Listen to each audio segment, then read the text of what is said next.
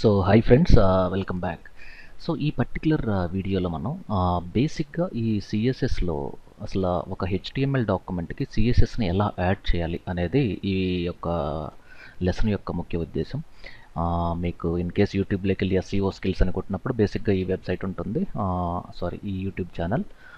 Already మీకు previous లెసన్లో చెప్పినట్లు సిఎస్ఎస్ నేర్చుకునే ముందు కొంచెము ఎసెన్షియల్ స్కిల్స్ అంటే ఫౌండేషన్ స్కిల్స్ అనేటివి హెచ్టిఎంఎల్లో మీకు తప్పనిసరిగా ఉండడం అనేది చాలా best recommended approach. In case మీకు హెచ్టిఎంఎల్ నాలెడ్జ్ లేనప్పుడు తప్పకుండా ఈ ఎస్ఈఓ స్కిల్స్లోకి వెళ్ళి హెచ్టిఎంఎల్ తెలుగులో ఒక 42 వీడియోస్ ఉన్నవి, అవి ఒక్కసారి మీరు చెక్ చేసుకోండి. ఓకే, సో మీకు యూట్యూబ్లోకి వెళ్ళి ఎస్ఈఓ స్కిల్స్ అని టైప్ చేసినప్పుడు ఈ ఛానల్ వస్తుంది. లేదు అనుకుంటే ఈ www.seoskills.in అనే ఒక వెబ్సైట్లో ఇక్కడ మీకు హెచ్టిఎంఎల్ వాచ్ ఆన్ యూట్యూబ్ అనే ఒక ఫుట్టర్లో ఇక్కడ ఒక లింక్ ఉంది. దీనిపైన క్లిక్ చేసినప్పుడు కూడా మీరు డైరెక్ట్గా యూట్యూబ్లో ఉన్న ఈ హెచ్టిఎంఎల్ తెలుగు ట్యుటోరియల్స్కి కనెక్ట్ అవ్వచ్చు. ఓకే, సో ఈ వీడియోలో మనం హెచ్టిఎంఎల్ యొక్క సింటాక్స్ ఎలా యూజ్ చేయాలి. సో బేసిక్గా మీకు ఎనీ హెచ్టిఎంఎల్ డాక్యుమెంట్ అంటే నేను హెచ్టిఎంఎల్ 5 కానీ ఎక్స్హెచ్టిఎంఎల్ గురించి కానీ ఇప్పుడు మనం మాట్లాడలేదు. బేసిక్గా మీకు ఒక హెచ్టిఎంఎల్ పేజ్ ఎలా ఉంటుంది అంటే ఫస్ట్ హెచ్టిఎంఎల్ ట్యాగ్ అనేది మ్యాండేటరీగా మెన్షన్ చేయాలి. దీని తర్వాత మీకు హెడ్ అనేది ఉంటుంది. దీని తర్వాత మీకు ఈ వెబ్ పేజ్ యొక్క నేమ్, ఎస్పెషల్లీ ఈ టైటిల్ అనేది మీకు ఎస్ఈఓ ట్యాగ్స్ కిందకు వస్తుంది. సో నేను ఎస్ఈఓ ట్యాగ్స్ ఇన్ హెచ్టిఎంఎల్ అని ఒక ట్యుటోరియల్ కూడా నేను అప్లోడ్ చేశాను యూట్యూబ్లో, ఎస్పెషల్లీ ఇన్ తెలుగులో. సో ఇక్కడ మీకు how to add CSS in HTML document అనేది నేను ఇక్కడ టైప్ చేశాను. ఓకే, అది నా పేజ్ టైటిల్ అనమాట. అలాగే ఈ టైటిల్ నేను ఇప్పుడు క్లోజ్ చేసేసాను. తర్వాత ఇక్కడ నేను ఈ హెడ్ అనే దాన్ని క్లోజ్ చేశాను. తర్వాత బాడీ ట్యాగ్ ఓపెన్ చేసి అలాగే బాడీ ట్యాగ్ను కూడా నేను క్లోజ్ చేస్తున్నాను ఇప్పుడు. ఓకే, సో దీని తర్వాత నేను హెచ్టిఎంఎల్ అనేది క్లోజ్ చేస్తున్నాను. బేసిక్గా ఇది హెచ్టిఎంఎల్ 5 కానీ ఎక్స్హెచ్టిఎంఎల్ అని మనం చెప్పకూడదు, ఎందుకంటే ఈ యొక్క డాక్యుమెంట్లో నేను ఈ బేసిక్ స్ట్రక్చర్ రాశాను. హెచ్టిఎంఎల్లో మీకు డాక్ టైప్ అనేది మ్యాండేటరీగా ఇవ్వాలి. సో హెచ్టిఎంఎల్ 5కి ఒక డాక్ టైప్ ఉంటుంది, అలాగే ఎక్స్హెచ్టిఎంఎల్కి ఒక డాక్ టైప్ ఉంటుంది. ప్రజెంట్ మనం నేర్చుకున్న టైంలో మాత్రం ఈ యొక్క స్ట్రక్చర్ అనేది మీకు మోర్ దెన్ ఎనఫ్. ఓకే, దీన్ని మనం ఒక టెంప్లెట్గా కూడా సేవ్ చేయవచ్చు, బేసిక్ టెంప్లెట్ అని చెప్పొచ్చు.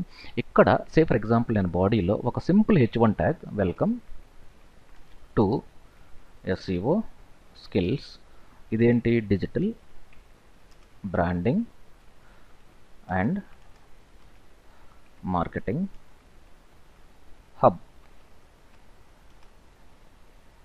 ఓకే, ఇది నా యొక్క క్యాప్షన్. ఇప్పుడు నేను దీన్ని ఒక్కసారి నేను సేవ్ యాజ్ ఈ డెస్క్టాప్లో ఇది LESSION lesson2.html అని నేను సేవ్ చేస్తే ఇప్పుడు చూడండి మీకు హెచ్టిఎంఎల్లో ఉన్న కలర్స్ అన్నీ మారిపోయాయి. అంటే ఈ బ్లూ కలర్లో ఉన్న అన్ని ట్యాగ్స్ ఈ కలర్లో ఉండేటివన్నీ కూడా మీకు హెచ్టిఎంఎల్ ఇది.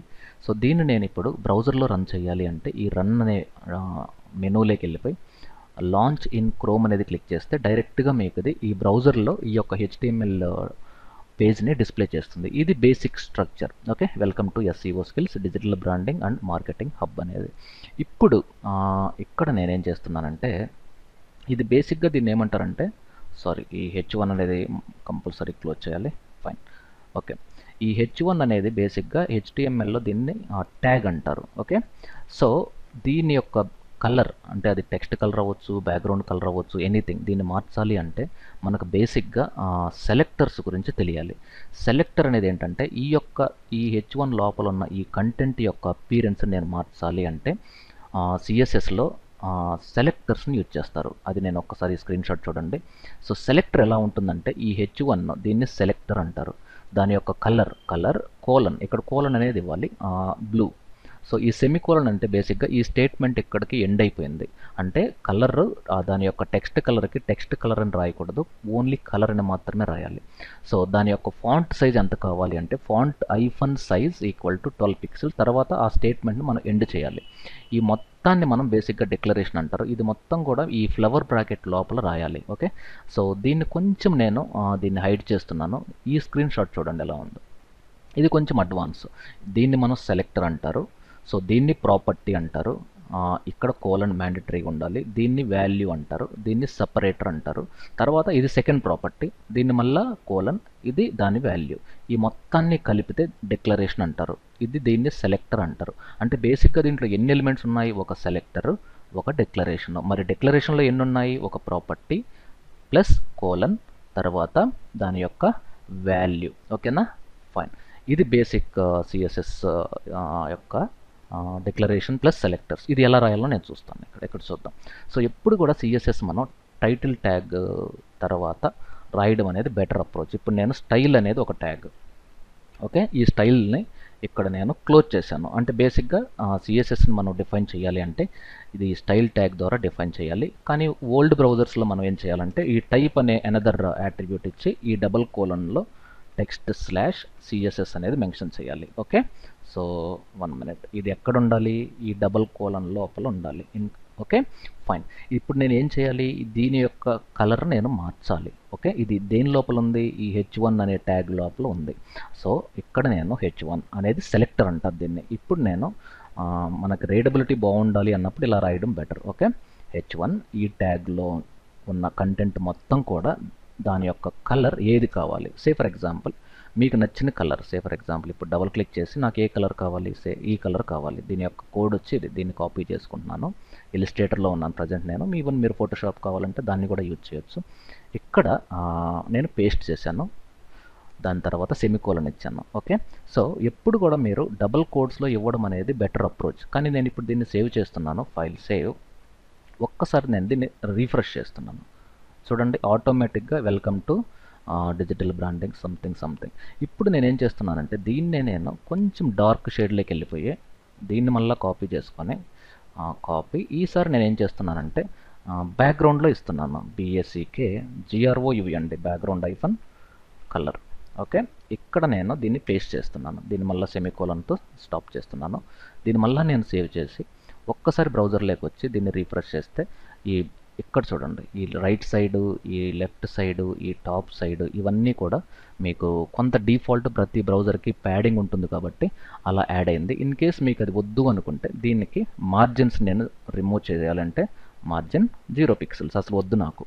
అలాగే ఇవన్నీ నేను తర్వాత చెప్తాను. బాక్స్ మోడలింగ్ అనేది ఒక పెద్ద టాపిక్ ఉంటుంది. దాంట్లో ఈ ప్యాడింగ్, మార్జిన్స్, బార్డర్స్ అన్నీ కవర్ అవుతాయి. ప్రజెంట్ నేను మార్జిన్ ప్యాడింగ్ని రిమూవ్ చేసి దీన్ని రీఫ్రెష్ చేస్తే అంటే F5 ప్రెస్ చేస్తే అది ఎక్కడ ఇవ్వాలి? బాడీలో ఇవ్వాలి. ఇట్లని బేసిక్గా అంటే బాడీ అనేది ఒక ట్యాగ్ ఉంది కదా. సో బాడీ, ఈ బాడీలో నేను వీటిల్ని పేస్ట్ చేస్తున్నాను. ఓకే, ఇక్కడ నేను పేస్ట్ చేస్తే ఇప్పుడు నేను దీన్ని రీఫ్రెష్ చేస్తే F5 అనేది అందరు. ఇప్పుడు చూడండి, కంప్లీట్ నా బ్రౌజర్ ఆక్యుపై అయిపోయింది. దీని యొక్క హైట్ ఎంత కావాలి? ఇప్పుడు నేను ఇక్కడ మెన్షన్ చేయొచ్చు. ఈ h1లో ఆ యొక్క బ్యాక్గ్రౌండ్ యొక్క హైట్ నాకు 150 pixels కావాలి. ఇప్పుడు నేను దీన్ని సేవ్ చేసి మళ్ళీ రీఫ్రెష్ అనే దానిపైన క్లిక్ చేస్తే ఇక్కడ టోటల్ 150. మీకు ఇన్ కేస్ దానికి 100 సరిపోతుంది అనుకుంటే 100. ఓకే, దీన్ని మళ్ళీ తప్పకుండా సేవ్ చేయాలి. మళ్ళీ ఈ బ్రౌజర్లోకి వచ్చి ఇక్కడ రీఫ్రెష్ చేయాలి. Okay, fine. ఇది బేసిక్ కాన్సెప్ట్. ఓకే, సో ఇక్కడ మనం ఒక్కసారి రీక్యాప్ చేస్తే ఇది బేసిక్ HTML. ఈ h1 అనేది దీని లోపల ఉన్న కంటెంట్ ఇలా ఉంది. ఈ యొక్క h1 యొక్క అపీరెన్స్ నేను ఏం చేస్తున్నాను? దాని యొక్క కలర్ మార్చాను. అలాగే దానికి బ్యాక్గ్రౌండ్ కలర్ ఇచ్చాను. అలాగే ఆ యొక్క బ్లాక్ యొక్క హైట్ను కూడా పెంచాను. సో వీటిల్ని దీన్ని ప్రాపర్టీ అంటారు, దీన్ని వాల్యూ అంటారు. ఓకే, అలా ఇప్పుడు ఎన్ని ప్రాపర్టీస్ ఉన్నాయి? 1, ఇది 2, ఇది 3. కానీ ఈ ప్రాపర్టీస్ అన్నిటిని కూడా కేటగిరైజ్ చేశారనమాట. ఓకే, అలాగా అంటే బ్యాక్గ్రౌండ్ ప్రాపర్టీస్ అని, టైపోగ్రఫీ ప్రాపర్టీస్ అని, బాక్స్ ప్రాపర్టీస్ అని, పొజిషన్ ప్రాపర్టీస్ అని, ఎఫెక్ట్స్ ప్రాపర్టీస్ అని గ్రాడ్యువల్గా మీకు అర్థమవుతాయి అవన్నీ. బట్ ఫర్ టైం బీయింగ్ దీన్ని సెలెక్టర్ అంటారు, దీన్ని ప్రాపర్టీ అంటారు, దీన్ని దాని యొక్క వాల్యూ అంటారు. ఈ సెమికోలన్ మ్యాండేటరీగా ఇవ్వాలి.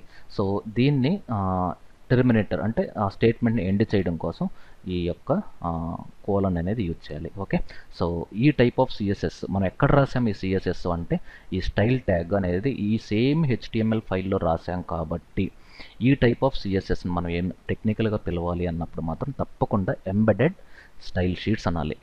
ఎంబెడ్ స్టైల్ షీట్ అంటే సేమ్ డాక్యుమెంట్లో రాస్తే ఎంబెడ్, అదే బయట రాసినప్పుడు ఎక్స్టర్నల్ అంటారు.